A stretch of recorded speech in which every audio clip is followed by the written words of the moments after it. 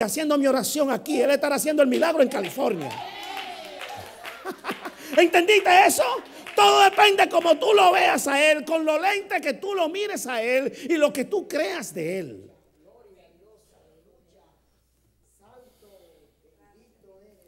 Ahora, volvamos al texto. Volvamos al texto. Ahora, ¿qué pasa? Que operamos de acuerdo a lo que conocemos. O sea, vivimos de acuerdo a la conciencia que tenemos. O sea, nuestra conducta siempre será en función de lo que conocemos y sabemos. De acuerdo a la forma en que se nos haya entrenado.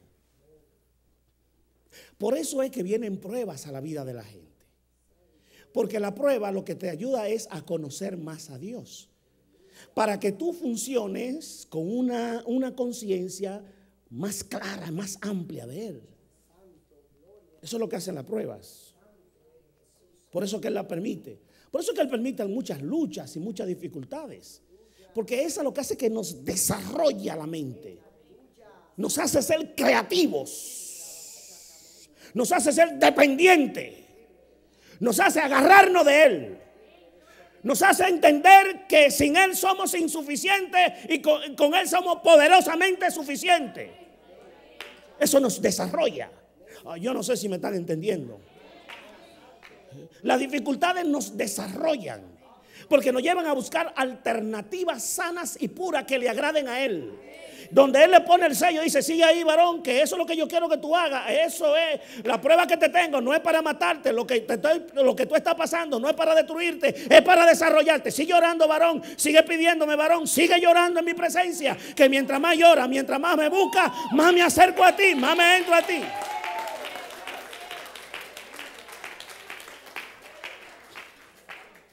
Entonces, a partir de esa premisa, vivimos en Él, nos desarrollamos en Él.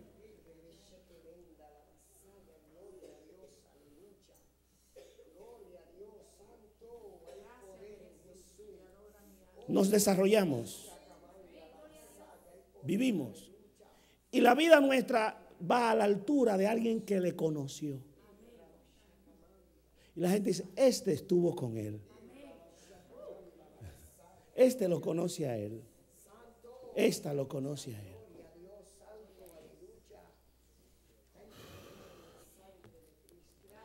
Quiero que volvamos al texto.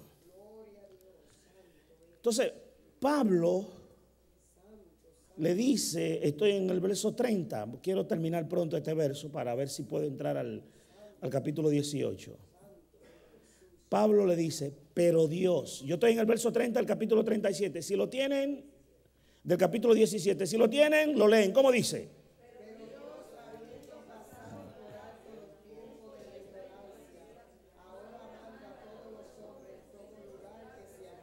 Amén, amén, amén. Entonces dice Pablo, hablando, le dice: Dios ha decidido hacer un paréntesis, darle un chance.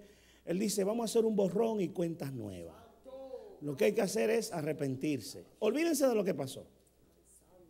O sea, Pablo está en Atenas y ve la ignorancia de la gente con todos esos ídolos, con todos esos dioses, con todas esas imágenes. Y él dice: Dios pasa por alto eso. Mi enseñanza esta mañana es que Dios es misericordioso y clemente. Que no importa la falta y el pecado que uno haya cometido, Dios pasa por alto la ignorancia. Perdona los pecados.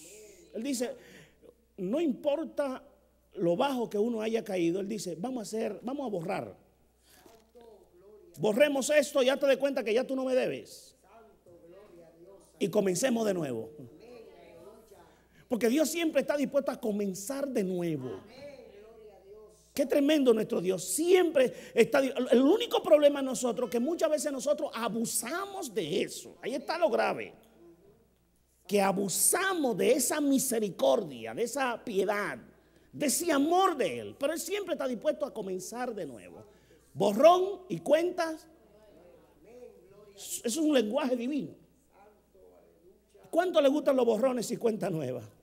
Imagínate que si aquí hay alguien que tenga una deuda de 15, 20 mil dólares en su tarjeta de crédito.